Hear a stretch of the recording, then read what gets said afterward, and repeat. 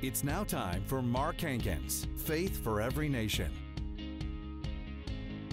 Mark and Trina train and equip leaders in every nation through church services, leadership conferences, mission trips, and media. Get ready for a direct and joyful message about how to grow in your faith and learn more about who you are in Christ. Now, let's join Mark and Trina. Welcome to the program today. We're so excited to bring the Word of God to you. In our family, my family, Trina's family, our kids and our grandkids, the Word of God, especially the grandkids, the Word of God has radically changed our lives. We think about it all the way back to the grandpas and the grandmas, and God is so faithful. His Word is so full of life and power. Today we're going to bring you a powerful message from the Word of God that I believe will be a great blessing that'll change your life. It will, because the Word of God is alive. You know, it's always today. It doesn't get old. It's not like stale bread, but it works. It's today. It's fresh. It's from God's mouth to our hearts. Yeah, and I just say the Word of God came out of God's mouth, came out of His mouth, and it was spoken before it was written, and then it was written so it could be spoken. So when you take the Word of God, put it in your mouth, I call it mouth-to-mouth resuscitation from God. So today we're going to take the Word of God, put it in our mouth, you put it in your mouth. We believe it'll change your life. We want to go right into the program and study the Word of God. If you as a believer are going to live victoriously, understanding how faith works and the authority of the believer, your words will give you dominion over demons, over disease, circumstances, and money and finances in every area of your life. Glory to God. Ha, ha, ha, ha, ha. Woo. All right, now let's jump over here into this area. In the area of faith for finances. Now, I learned this from Dad Hagen. He just simply said this. He's teaching on finances. I was so glad he did that when he came to my dad's church. Because we love the Lord, you know what I mean? We had the Holy Ghost, you know, talk in tongues, shout. We just didn't have no money.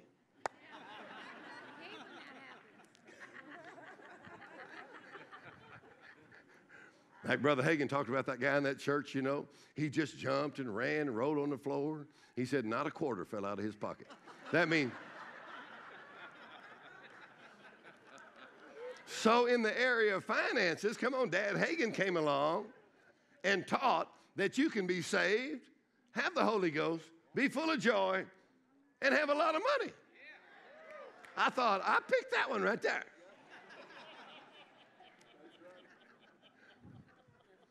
Amen.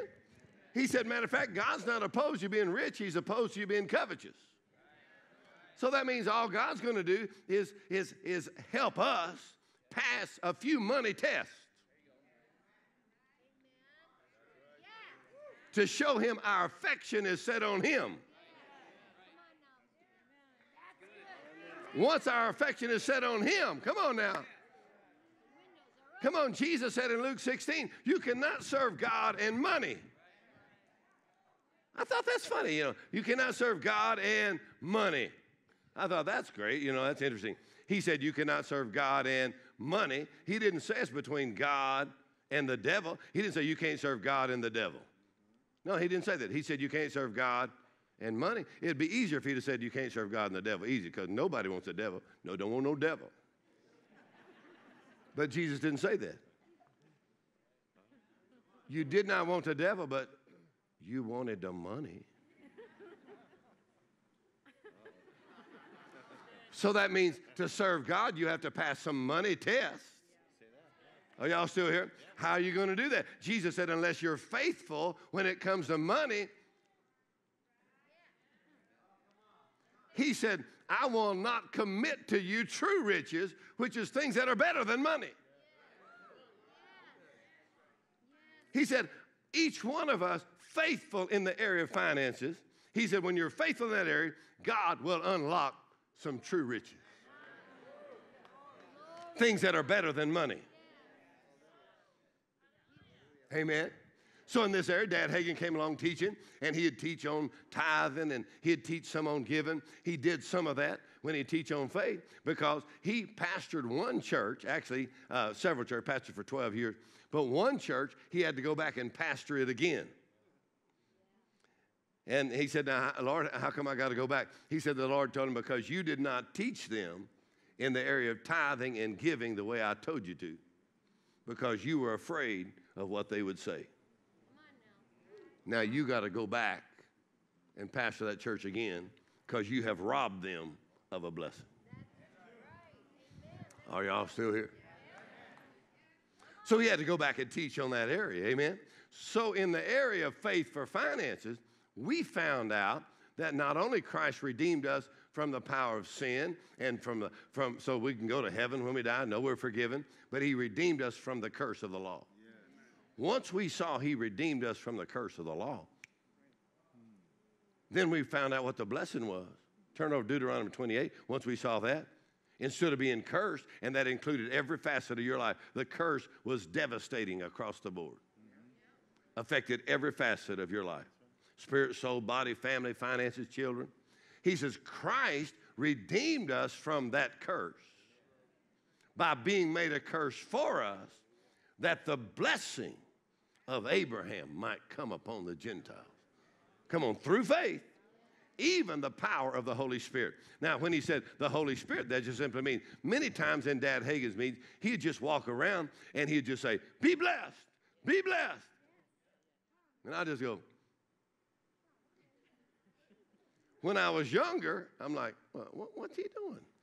But the more I started studying the Word, I found out there is a blessing that comes upon us because Christ has redeemed us. Amen. That the blessing of the Lord, it makes us rich and adds no sorrow with it. Y'all still with me here? Amen. So then, come on.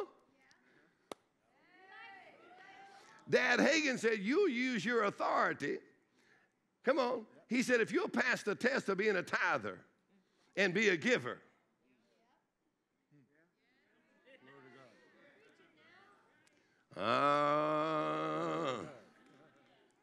Come on, God's going to smile you into smiling. Come on, he'll love you into loving. But he's going to give you into giving. Once you understand God's generosity toward you, there is no longer fear of lack. And with the spirit of faith, even when you say, I cannot afford to tithe, once you understand the word, you say, I cannot afford not to tithe. The moment you take the word, Malachi, he said, if you'll bring the tithe into the storehouse, you'll be a tither. And he bring the offering. He said, God said, I will open the windows of heaven and pour out a blessing. You don't even have room enough to receive it. Are y'all still here? He said, in your tithe, in your offering, he said, it's going to open something, supernatural blessing in your life. Paul says the same thing in Hebrews chapter 7. He said, when you tithe, it witnesses that Jesus is alive. In other words, the tithe means a tenth belongs to the Lord. I never had trouble with tithing because my dad was a pastor. So he made sure you tithe. He would figure it for you. It's the easiest thing in the world for me to figure 10%. I mean, I've been doing this since I was 3 years old. So my dad would say, now, how much is your tithe? Well, then, you know, if somebody gave me $3 or something, 30 cents. He said, now, that's your tithe. That belongs to the Lord, and you go to church, you put that in offering, right? He said, that's your tithe. And he said, now, how much offering you want to give? Because after your tithe belongs to the Lord. Now, after you tithe, how much offering you want to give? And I'd say, none.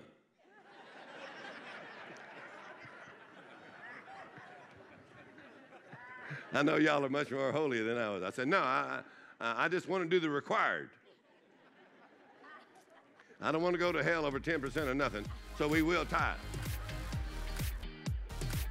Somebody said, how do you know you would? Well, I ain't going to take that chance. You can if you want to. I ain't taking no chance on that.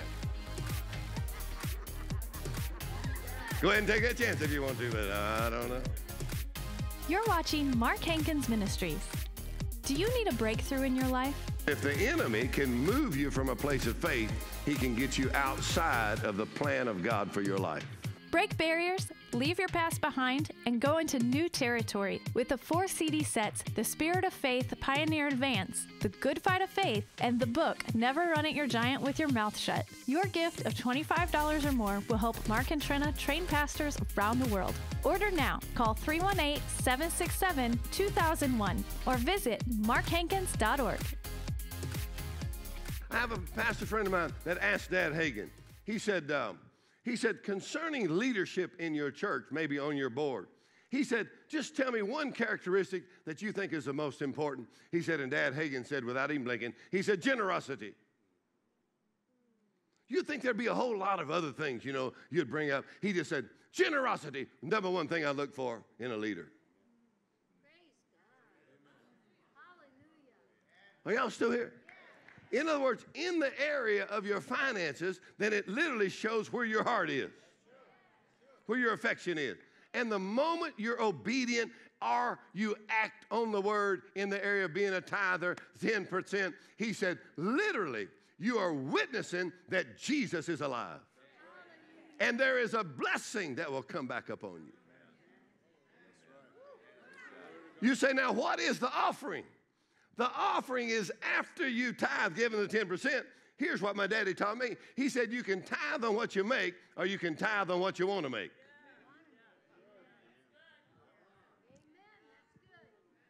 Oh, well, really? So immediately, just as a teenager, I started double tithing, which is, a contradiction in term because the tithe means 10%. But I started giving 10% tithing and give another 10% offering.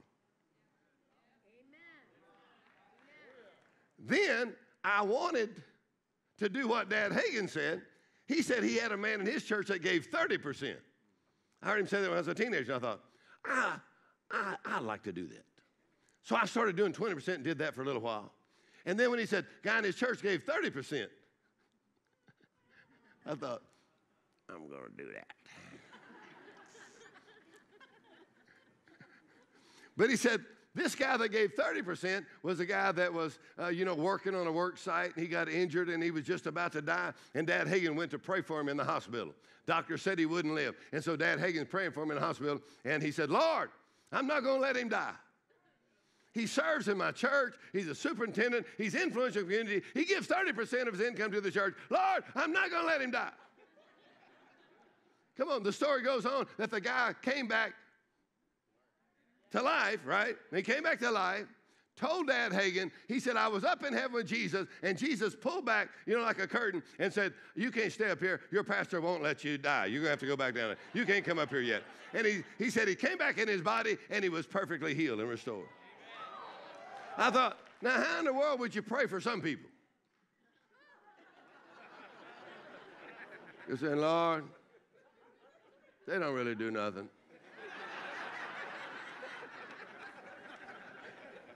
They don't even tithe, I don't think.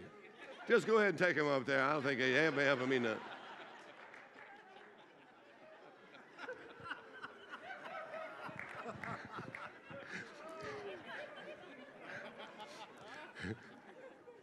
In other words, he's pleading his case. Lord, I need him.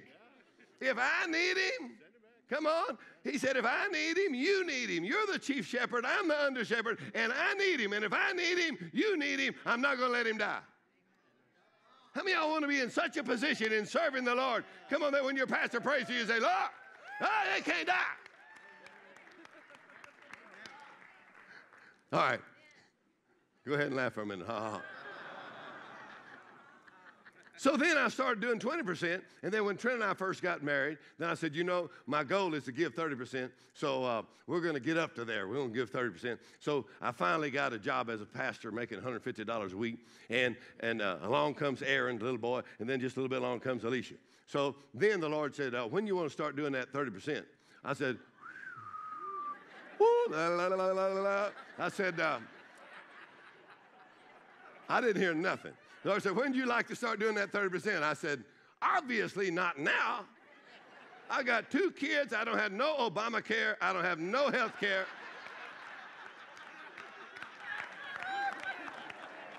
No insurance.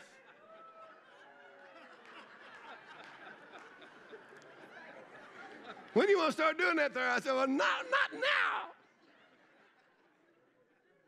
And I opened my Bible to Malachi. When I opened it up, these 3 words just jumped right off the page. Prove me now.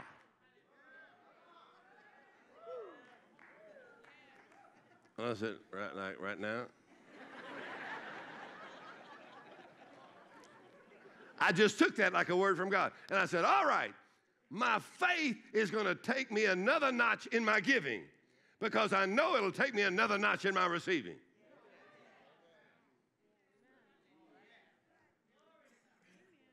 So when Trina and I agreed, we just stepped up to giving 10% tithe, another 10%, and another 10%, 30%, and I guess we've been doing that for over 35 years. Just laugh about it, huh? Somebody said, well, that must have really hurt you. It really has, because I just flew in a private jet that belongs to me. It has damaged me in so many ways. I cannot tell you how disappointed I am in all of that giving stuff.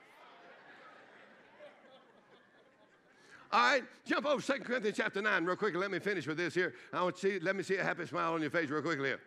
Now, if you're going to have faith in this area, 2 Corinthians chapter 9, here's what Paul says. 2 Corinthians 9, can you find that real quickly here? And let's read this because we're going to act on the word of God. Ha, ha, ha. We're going to act like the Bible is true. Ha, ha, ha, ha. Go ahead and laugh for a few minutes. In 2 Corinthians chapter 8, Paul says, verse 7, 2 Corinthians 8, 7, as you abound in everything, in your faith, your utterance, your knowledge, your diligence, your love, see that you abound in this grace also. See that you abound in this grace also. What's the word abound mean? It means to excel, come to the front. This grace also, what grace is he talking about? Here he's talking about, some would say the grace of giving, but he's really not just talking about the grace of giving. He's really talking about the grace of God and how it affects your finances. So he's really talking about giving and receiving. I'm going to show you that. He says, for verse 9, you know the grace of our Lord Jesus Christ, that though he's rich, yet for your sakes he became poor, that you through his poverty might be made what? Rich. In other words, Jesus not only took his sin, but he also took everything sin produced. When he took everything sin produced, he declared you righteous, which opens the door to everything righteousness produces. So he not only took your sin, he took your sickness, took your disease, by his stripes you're healed, but he also took your poverty.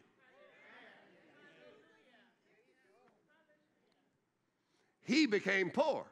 Now, he was not poor even in his earth ministry.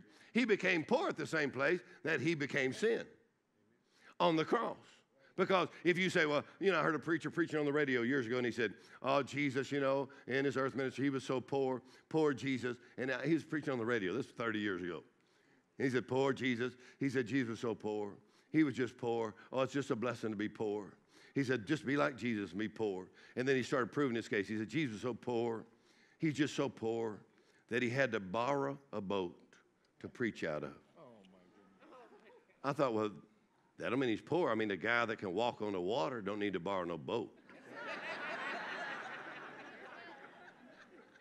The only reason he borrowed the boat, come on, is the people that loaned it to him, he filled their boat and their partner's boat. Come on, if the Lord ever asks you for something, expect when he gives it back to you, it's going to be pressed down, shaken together, and running over. Right? Then he went on and said, he's so poor, had to borrow a little boy's lunch. I said, I don't mean he's poor, I understand. He multiplied the loaves and fishes with 12 baskets left over. Imagine that boy's going home with a few baskets. Then he said, Jesus is so poor, he's so poor, he got buried in a borrowed tomb. I said, well, that don't mean he's poor. I mean, it's a bad investment to buy a tomb for 3 days.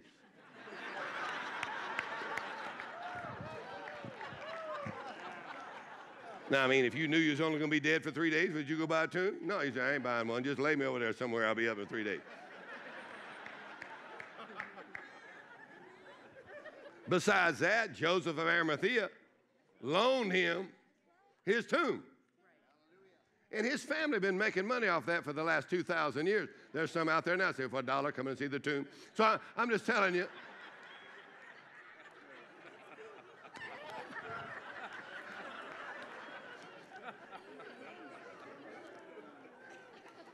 Jesus was not poor in his earth ministry. He became poor on the cross. And he became poor that we might be made rich. What's the word rich mean? Abundantly provided for. Now, here's what Paul says. He says, I'm going to leave Titus there to teach you 2 Corinthians chapter 8, because you gave out of your poverty, but he's going to stay there and teach you, and next thing you're going to do is give out of your abundance. He said, now here's what he's going to tell you. Jump to 2 Corinthians chapter 9, verse 6, and let me read this real quickly here. Y'all still with me? Come on, give me a shout. Ha, ha, ha. Come on, give me a little laugh. Ha, ha, ha.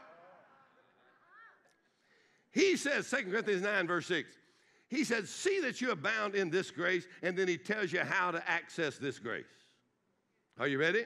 Verse 6, I say he which soweth. So now he's calling giving sowing. He which soweth sparingly shall reap also sparingly. He which soweth bountifully shall reap also bountifully. And he says, every man, every person, according as he purposes in his heart, so let him give, not grudgingly or of necessity, for God loves a cheerful giver. Read verse 8. And God is able to make all grace abound toward you, so that you always have all sufficiency in all things, may abound. Woo! How many believe God's able to do that in your life? To make all grace, the Amplified says, every favor and earthly blessing comes to you in abundance. Ha, ha, ha, ha. Go ahead and laugh a few minutes here. He says, let's finish reading. As it is written, he hath dispersed abroad. He's given to the poor. His righteousness remains forever. Verse 10, now he that ministers seed to the sower will both minister bread for your food, will multiply. Multiply your seed that is sown, increase the fruit of your righteousness. He said, God loves a cheerful giver. God is the most generous. He's the biggest giver. He likes giving so much that once you become a sower, you pass the tithing test. Excuse me. You pass the tithing test. Somebody might have been choking on that one. You pass the tithing test, and you want to get into that over and above giving, he said, God will give seed to the sower. That's right. The way the Lord said it to me, he said, if you will get addicted to giving, I will support your habit. Amen. He said to me, he said, if you'll be a generous giver, I'll do things for you that money cannot do. Amen. Once you become a sower, come on now, he said your harvest is totally up to you. You can be sparing or you can be generous. He said, because you're sowing, the seed is guaranteed. And the seed that you sow is labeled either sparing or generous. Amen. I asked the Lord why he couldn't have 4 categories, like sparing, better than sparing, not quite generous, and then generous. In other words, there's only 2 categories. Either you gave sparing, which is totally in your comfort zone, or you stretched and hit generous. Thank you for joining us today as we study the Word of God in our lives and our families, just the Word of God, the power of the Word of God in our home and our family day by day. Actually, the Bible says, man shall not live by bread alone, but by every word that proceeds out of the mouth of God. So the Word of God is inspired by God, and the Word of God is literally God speaking to us. I know, and when you hear a word from God or you come across that scripture that just speaks to you. You know, I like the scripture that David said, I rejoice over your word like somebody that found a great spoil or found a great treasure, you know, something you really were looking for, you needed, and you go, wow, listen to this. You can't keep it to yourself. You got to tell somebody about it. And the thing about it is when you tell somebody else about it, it's like it explodes in you. So I love the word. You receive it, you process it, and then you tell somebody. And it just continues to go. It's exciting. It's alive. Yeah, the Word of God works mightily and effectually in us who believe. And He sent His Word. It healed them. So the time you spend in the Word of God will bring supernatural healing, provision. I love 2 Peter chapter 1. It says, according as His divine power hath given unto us all things that pertain to life and godliness through the knowledge of Him who has called us to glory and virtue, whereby are given to us exceeding great and precious promises, that by these we might be partakers of the divine nature and escape the corruption that's in the world through lust. In other words, when you take the Word of God and feed on the Word of God and speak the Word of God and meditate on the Word of God, there's salvation, there's deliverance, there's healing in His Word. So encourage you right now, as you hear the Word of God day after day, we're so glad you join us on the program here. You can get on our website, markhankins.org, and there you can get all the products and CDs and the books and listen to the Word again and again and again. You're watching Mark Hankins Ministries. Do you need a breakthrough in your life? If the enemy can move you from a place of faith, he can get you outside of the plan of God for your life. Break barriers, leave your past behind, and go into new territory with the 4 CD sets, The Spirit of Faith, Pioneer Advance, The Good Fight of Faith, and the book, Never Run It Your Giant with Your Mouth Shut. Your gift of $25 or more will help Mark and Trina train pastors around the world. Order now. Call 318-767-2001 or visit markhankins.org. Many of the nations we go to have very little access to the teaching of the Word of God. So we not only go there, but we translate and distribute our books so that pastors and leaders can continue to feed their faith. The Lord continues to open the doors in new countries and languages for our books to be distributed. Our vision is to have the message of faith translated in 100 different languages. We believe if we'll do our part in broadcasting on television, through website, social media, and the app, publishing books and CDs, that God will do His part and make sure that the message lands in the right place at the right time. Would you like to join us in this mission to strengthen the body of Christ internationally? Your monthly offering will help pastors and leaders around the world. Call 318-767-2001 or visit markhankins.org to become a World Missions Partner today. Download the Mark Hankins Ministries app today. On the app, you can watch our TV show, listen to the radio program, read the daily devotional, and see where Mark and Trina will be. You can stay connected to Mark Hankins Ministries wherever you are. Download the app today on any iOS, Android, or Windows device. Simply search Mark Hankins Ministries and start feeding your faith today.